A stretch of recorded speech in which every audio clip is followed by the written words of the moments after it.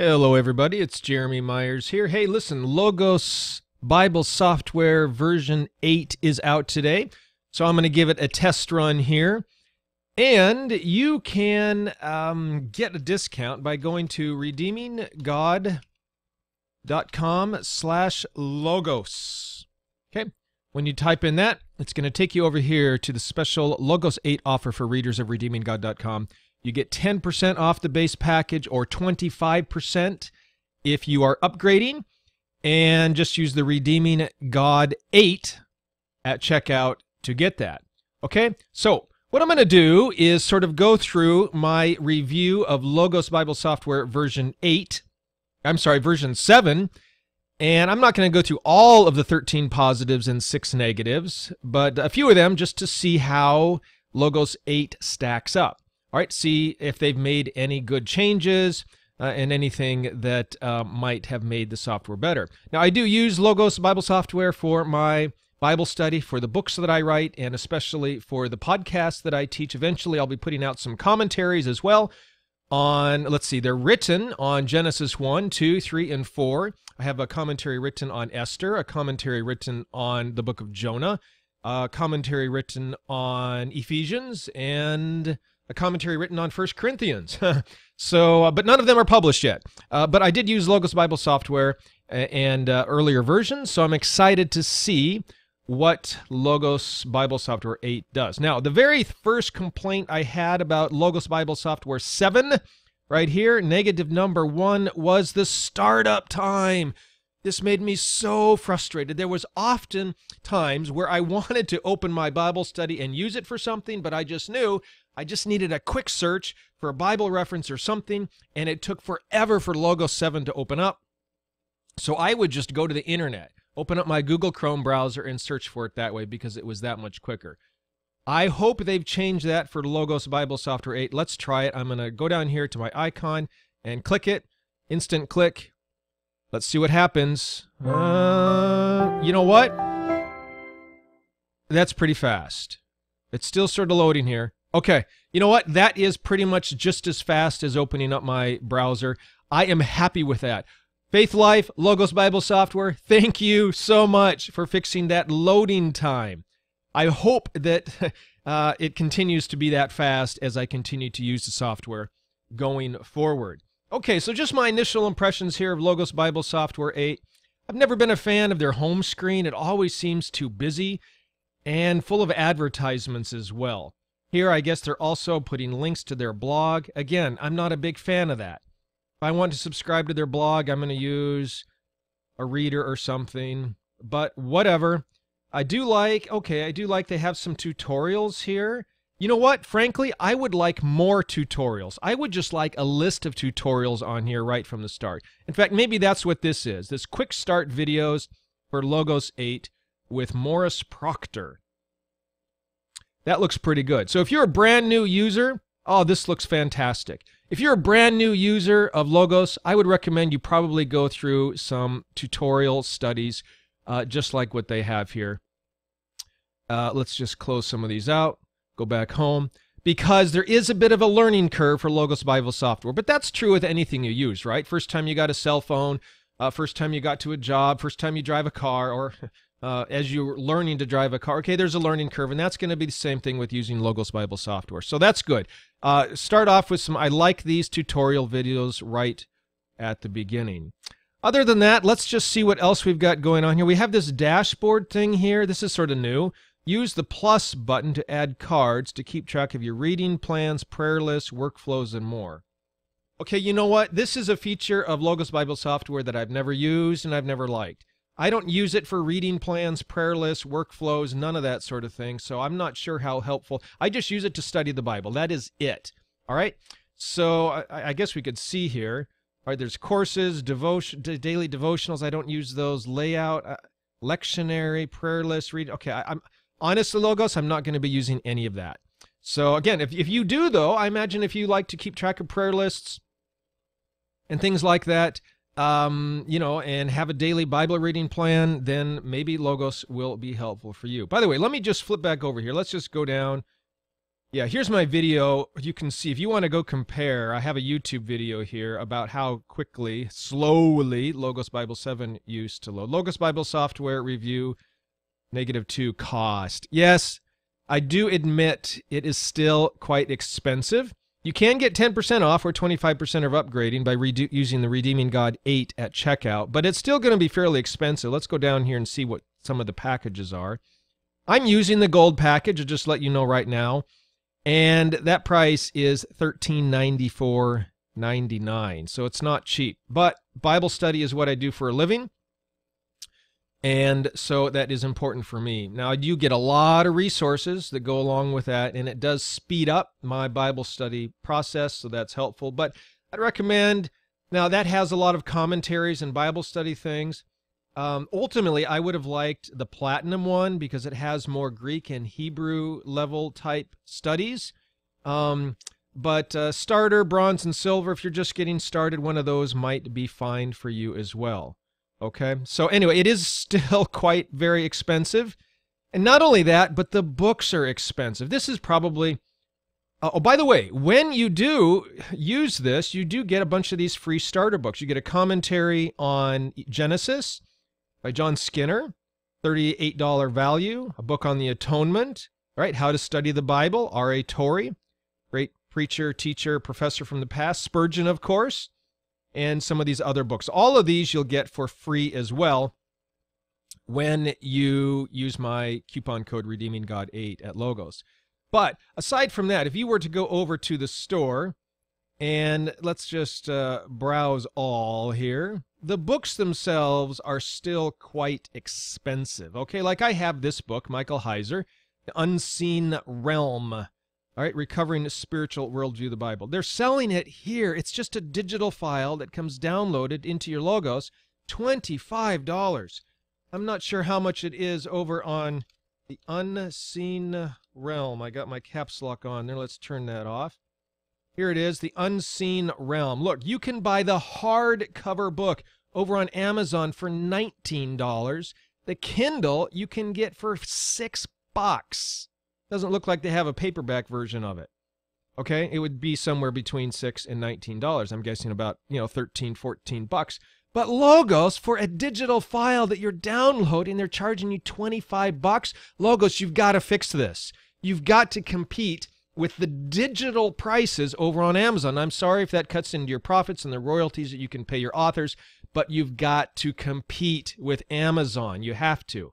Okay, at least make it around the same price as the hardcover book. People like me, I prefer to study using paper. I like to underline, highlight, write notes in the margins. Okay, dog-ear the pages. I like to do that. And so you have to incentivize me to buy additional books. So I'll be honest, there's been only 1 or 2 books that I have actually bought for my Logos Bible software. I love all of the books that come in the package. I'm happy to pay for it because of the speed and ease that the software gives to me. And I'm happy to take the books that come with it and use them, but because of the expense of buying the books on the Logos Bible software website, I almost never get one. All right, so, and here's another one. I have this one. This is a great book as well. I use it all my time. In fact, it's sitting over here, just about 5 feet from my hands here. Let's just go see how much this one is. It was what was it? It was $60 at Logos. Here on Amazon, it's $46.38. That's for the hardcover version. All right, so again, big drawback here. That is still true. But I am on the Logos Bible Software, the Faith Life email newsletter, and there's a free book that they send out every month, so I make sure I download that. So if you do get the Logos Bible Software, make sure you sign up for their newsletter to get notified about the free book every month, whatever that is. I don't always get it if I don't want it, but often they're very good Bible study resources, commentaries, and things, theology books even, things like that, which then I can add to my library. All right, let's see. Let's go back to my review. Negative number 3, too many resources. I don't know if that's actually a negative too much. That's sort of a positive. It's better to have too much than not enough, right? And it can be overwhelming, though. So if that's an issue for you, something to be aware of, don't get bogged down in all the books and resources that they have. Just go and look for what you want and then get it if you're going to pay for it.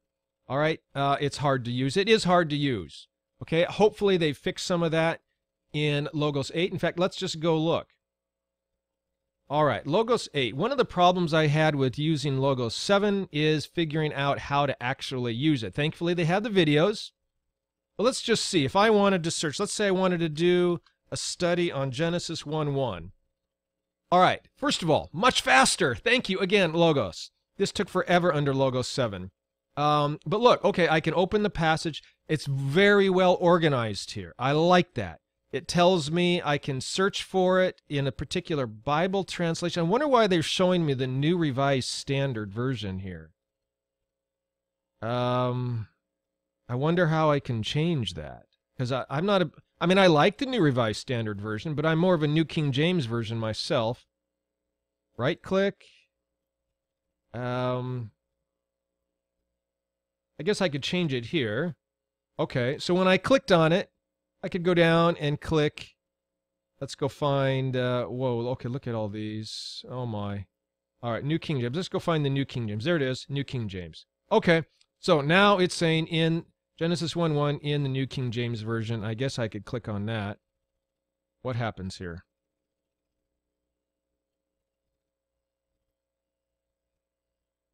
Fuzzy Bible search, Bible results. I don't want a fuzzy search. I want to see Genesis 1:1. Uh-oh, Logos. This should not be this hard. I just want to open up Logos Genesis 1:1. I tell you, Bible software should be intuitive. Let's try this again. I'm going to get rid of that. I'm going to search just, forget all these other things down below. I'm going to search just for Genesis 1:1 and see what happens. All right. So when I put in just Genesis 1:1, it opens up. But again, look at this. In the New Revised Standard Version. I don't want that. I want the New King James. How can I change that? Multiple resources view. I'm not seeing any way. Right-click on that. I'm actually not seeing any way to change my Bible translation. Interlinear options. That's cool. What is this? Okay, table of contents for the Bible. I mean, that's helpful, but again, I want to change. All right, look, I don't want to waste your time watching this video, but this is a problem for me right off the bat. I don't see anywhere to change. I could do a Google search, I suppose. How to change the default Bible translation for Logos 8, but you'd think it would be easier. Let's try it one more time. Did I miss something? Look, if you're watching this video and you know how to do this, all right, maybe I can just go.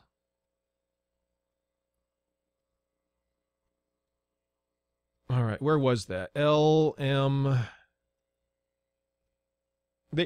They should have all these organized a little bit better, I think, too. They don't really seem to be. There it is, New King James. Save. Save. Okay, whatever.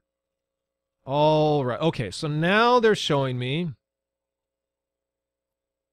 New King James and over here New Revised Standard. But what if I... All right, can I get rid of... And look, there's no way to get rid of the New Revised Standard. All right, look, I'm not going to waste any more time. I'm confused by this. I want to change the default Bible search translation, and I don't know how. So that's a problem for me, but and I'm actually fairly annoyed by that. Maybe there's a quick start video on how to do that, but I'm not gonna waste your time. I feel like it should be obvious. There's got to be something here that I'm missing. Tools, maybe. What are these? Okay. Look, this must be something new in these guides. Okay, also something new. I'm not seeing anything about changing my default Bible translation. Maybe in my settings? No, this is just how many columns I want to show. help. That might be good. Video tutorials. All right. Again, I'm not seeing anything. Quick start layouts. All right.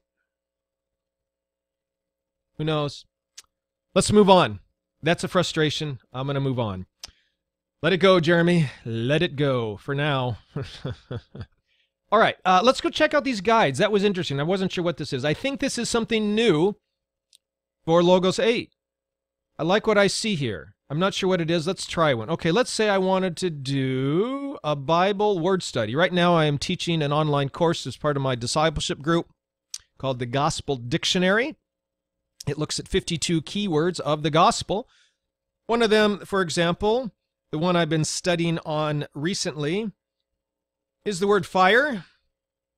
Let's just see what we can find out here. We're doing a Bible word study on the word fire. All right, this looks pretty cool, I must say. First, we have the English definition, which of course is helpful. Then we have the Evangelical Dictionary of Biblical Theology. I have that in hardback, but it's nice. I don't have to open it. It's just a few feet from my shoulder here. And a bunch of other, the Naves Topical, again, I have that, but it's nice. It's right here, easy. Oh, and then look at this. Okay, then we get into the Hebrew and the Greek. Oh, and a beautiful little chart about which words are translated. Oh, and then where they're found throughout the Old Testament as well. That is extremely helpful. The different words that get translated as fire, broken up by their percentages in a nice little pie chart. And the Hebrew word with their translation, their meaning right underneath it. And the same for the Greek. Okay, that is really cool. And then even phrases, how the word is found in various phrases. Lemma in passage, all commentaries, no results. Okay, textual searches. So this is more like a concordance section down here. All right, so this is very helpful. This is going to get me started in seeing the various words that are used in the Hebrew and the Greek, where they're found in the Bible. This is the Greek. Oh, yeah, the Greek has that too, 78 times, and it shows how they are distributed throughout the New Testament. All right, so obviously that's not going to help me. That just doesn't do the study for me, but that just saved me a whole lot of time looking all of this up in dictionaries and encyclopedias and concordances, turning to all of these passages, seeing which Greek and Hebrew words get translated as fire and how they're used in this various contexts. It looks to me like I can load them all up right here.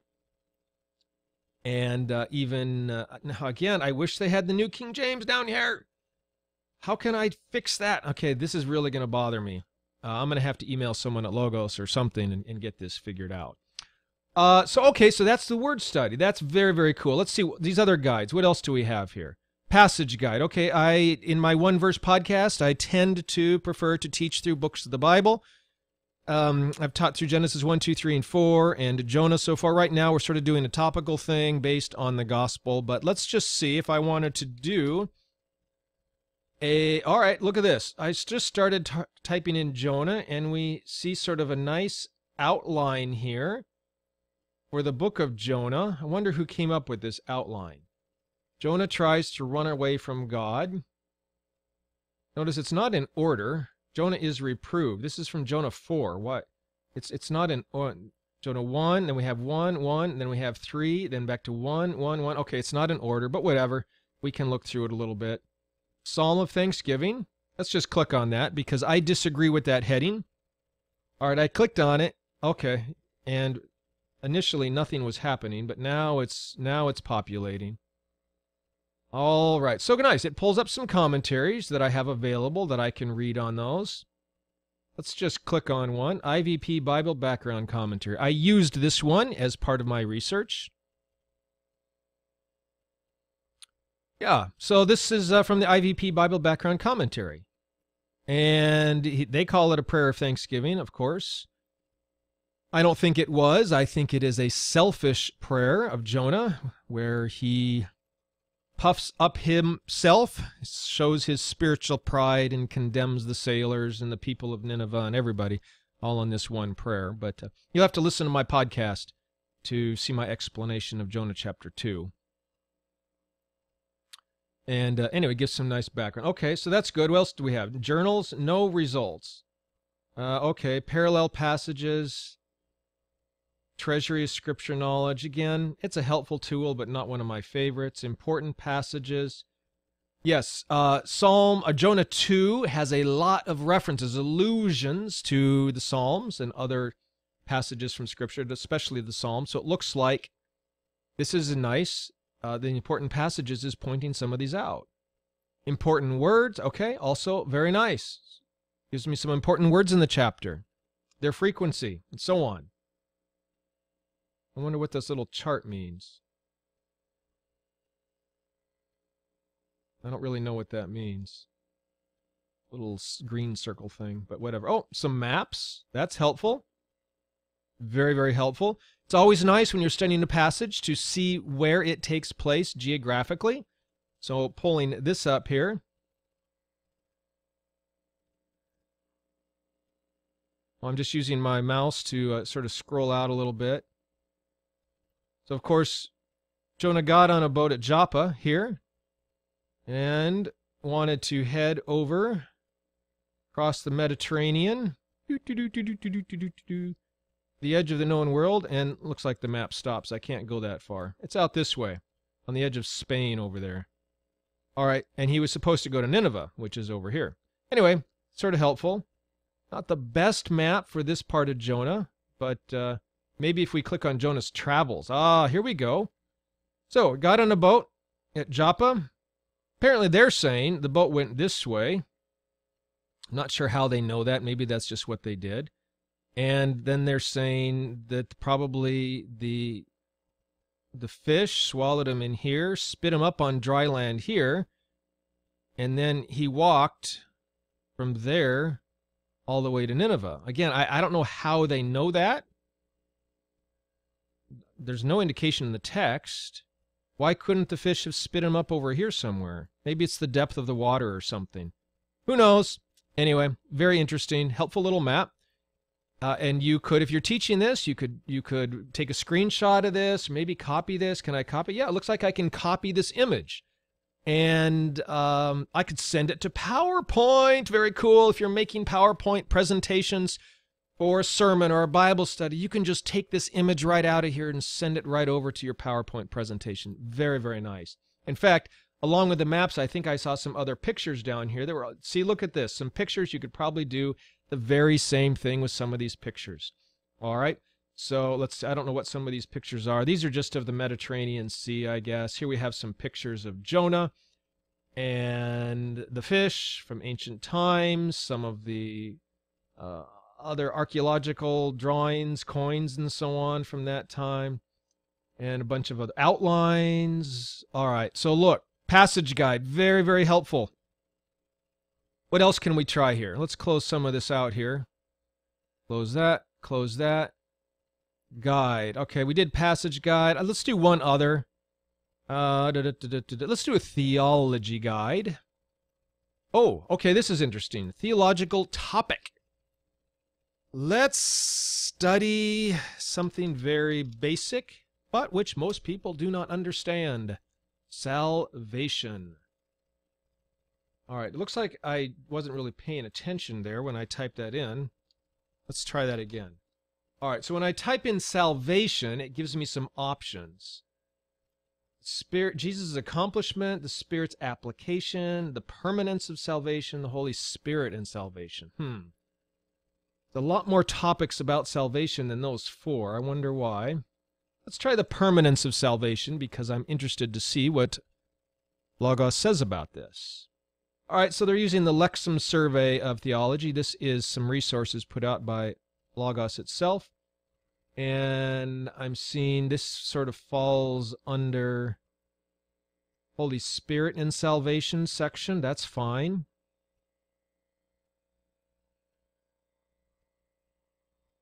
Okay. I disagree with them.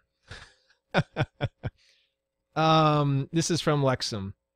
The early church believed final salvation. Again, I don't like that term.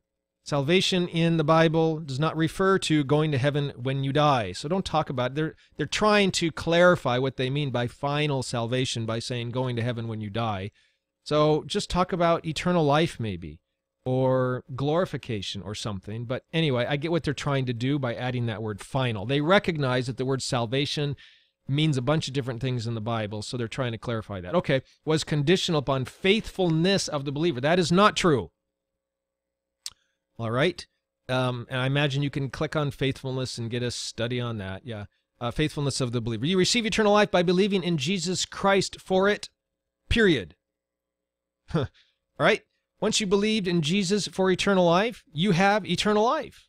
And if eternal life can be lost, it has the wrong name. Eternal life is eternal. All right, so it does not depend on your ongoing faithfulness. It depends entirely upon Jesus Christ and his faithfulness, and he will never lie. He will never leave you. He will never forsake you. We should be faithful. We should follow and obey Jesus, but not so that we can go to heaven when we die. That's a works-based gospel. We should be faithful and follow and obey Jesus because that allows us to live the best life possible now with the greatest benefits for our health and our relationships and our finances and our jobs and everything, and our witness and everything else God wants for us. But anyway, okay, so that was one sentence. First sentence off of salvation, I disagree. This is why the issue of post-baptismal sin, come on. What are we talking about here? Spirit baptism, water baptism, baptism with fire? Okay, that's a very unclear statement as well. If baptism was required to wash away sins, what are they talking about? Water baptism here? Water baptism doesn't do anything for washing away your sins. But baptism was a one-time event. What recourse did those people have who sinned afterwards? Now, I understand they are trying to summarize some of what the early Christians taught in the early church. But this statement does not summarize what all of the early church fathers taught. Many of the early church fathers taught something else. Okay, so there was some debate. So I wish they would have sort of pointed that out here. Some church leaders, on the basis of Hebrews 6:4-8, interpreting enlightenment as baptism, believed that such people could not be saved. Very difficult passage, Hebrews 6:4-8. I have taught about it on my podcast and on my blog. I will be teaching about it again. And so on and so forth. Okay, the point is, it's going to be fairly typical theology. You have to read it with a grain of salt. You have to read it with some understanding that just because some expert, some PhD here wrote this, you don't have to agree with everything they wrote. I disagreed with 3 or 4 things in just that very first paragraph, especially how they are summarizing what the early church believed. No, some people in the early church believed that, not all. All right, that means that, and some people today believe that, but not all. All right, I don't believe what is said in the very first 2 lines or so of that statement. Anyway, okay, interesting here. We have a theology guide which can be used to help you study some topics. Let's move over to these tools. Just see what some of these tools are real quickly, then we'll be done.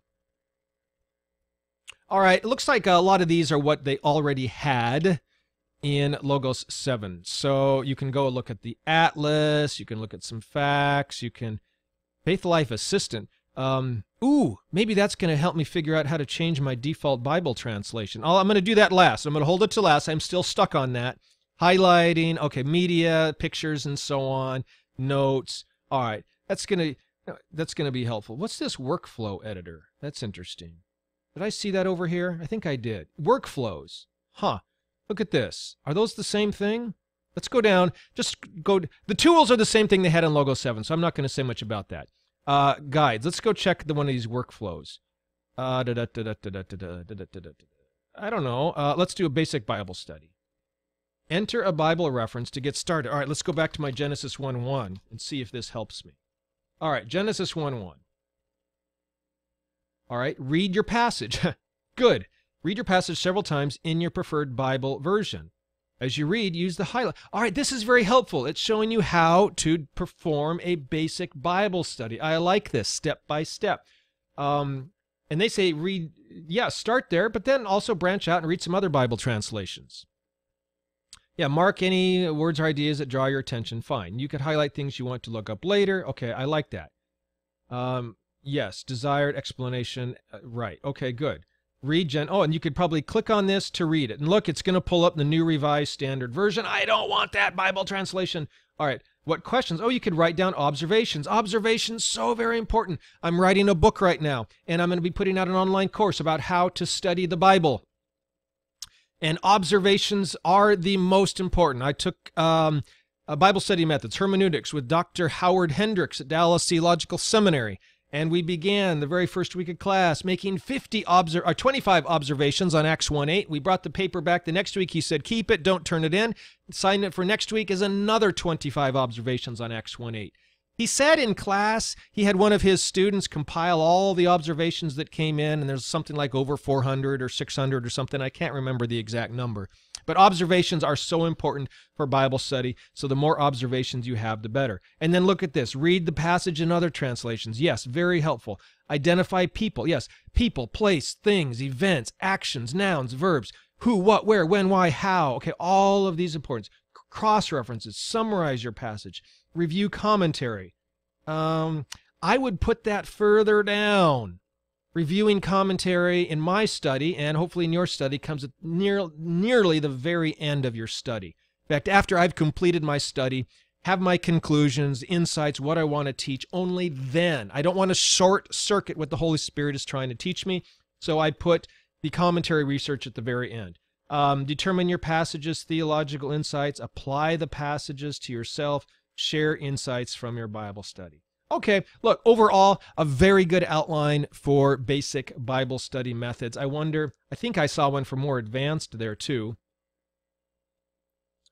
Oh no, it was just basic. Well, you could do expository sermon preparation. Let's just look at that one real quick.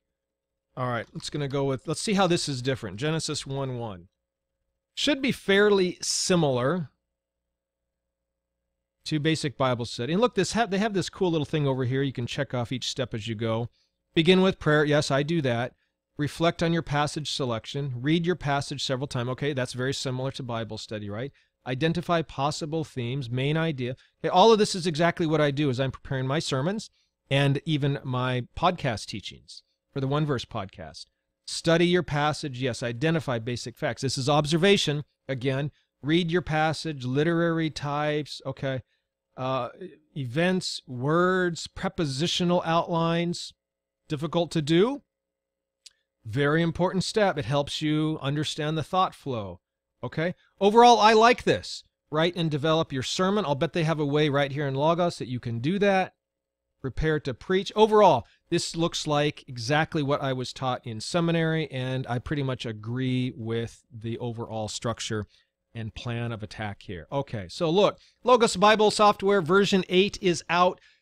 Based on what I see here, I am a big fan. I think it is a great improvement over Logos 7. They have some great guides, and I'm just going through my review of Logos 7. I still do like paperback books more than digital, but I like the speed of digital over paperbacks. That's why I use Bible study software. It saves me, I don't know, thousands of hours every year, I promise. Maybe not thousands, hundreds at least. All right, so let's go down and look at the positives. Yes, vast array of resources. They have everything at Logos Bible Software, well, almost everything. They don't have my books, although I have talked with them about getting my books in there, and I think I even have a contract for them, but I've never sent them the files, so that's my fault. Logos, if you really want to push me on that, then send me an email, and maybe I can get you those files.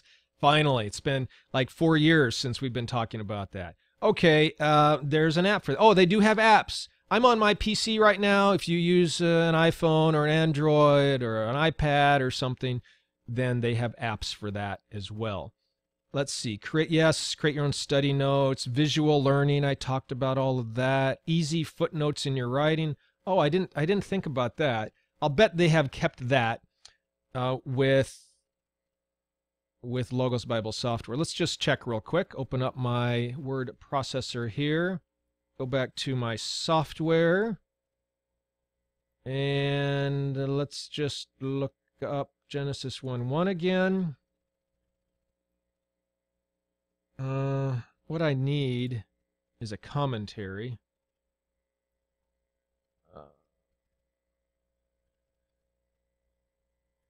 All right, I'm going to have to... So let's just see. If I were just to copy and paste some of this... Genesis 1:1 says this. All right, now let's just see.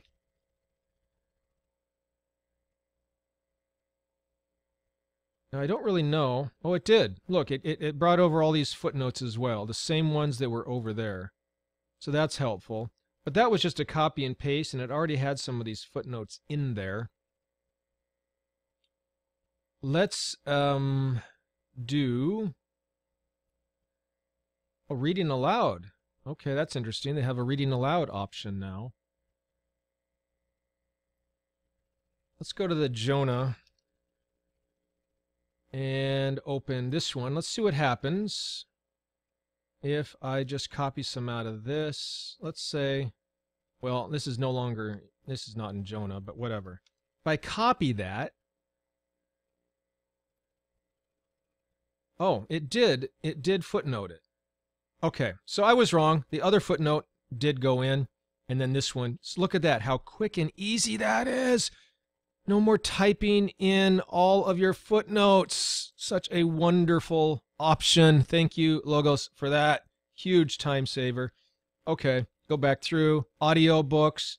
Yeah, I saw some of that, and they even have, you can have the Bible read to you now. Online courses. Oh yeah, there's online courses. My favorites are from N.T. Wright. And I've even linked to some of them on my website. So over here on the right, now these are not Logos sermons. These are directly from N.T. Wright, but they are some of my favorite online courses from N.T. Wright. Okay. Video and audio lessons, we saw some of that. Speeds up research. Look, I have all these positives. It looks to me like they all still apply. So, good job, Logos. With version 8, I am a proud supporter of this Bible study software. It has saved me so much time in my research and teaching. And if I was making videos and stuff, I have been trying to make some videos for YouTube and Facebook. Maybe I will start trying to incorporate some of the visuals from Logos Bible software for that as well. Anyway, long story short, look, if you're a Bible student, if you study Scripture, you teach Scripture, I highly recommend you get Logos Bible software. Version 8 is out today, October 29th, 2018. And again, if you go to redeeminggod.com/logos, logos, however you want to say it, redeeminggod.com/logos, it will take you to my special offer page over at Logos. Now, by way of full disclosure, they will give me a bit of a kickback, okay? I am an affiliate for them. I want to let you know that. And so if you do use this, please use the Redeeming God 8 coupon code, and then Logos is going to pay me a little bit. I honestly have no clue how much it is, all right? And I don't really care. I use this Bible study resources, and I recommend it. And so I want to give you some of the best tools that help me, and which I think will help you as well. When you do use that coupon code, you're going to get 10% off the base package, 25% if you're upgrading from a previous version, and then you'll also get all of these free books. All right, there's a bunch of them here. At least I think it's all of them, maybe one. First, choose your 5 free books. All right, so there's 5 you can pick from. Not all of them, just had to read the page a little bit better. 5 free books, and then you get your discount, okay? And then make sure you sign up for their email list, because then you will be getting free books every month as well. All right, so I'm going to end the video here. What I'm going to do is go see if I can change my default search version, and if I'm able to do that, I will include a comment right beneath the video on how I finally was able to do that. Hopefully it's easy. All right. Thanks for watching. And if you do get Logos Bible software and you have comments or questions about it, let me know as well. I would love to hear them. Okay, thanks. Talk to you later. Bye.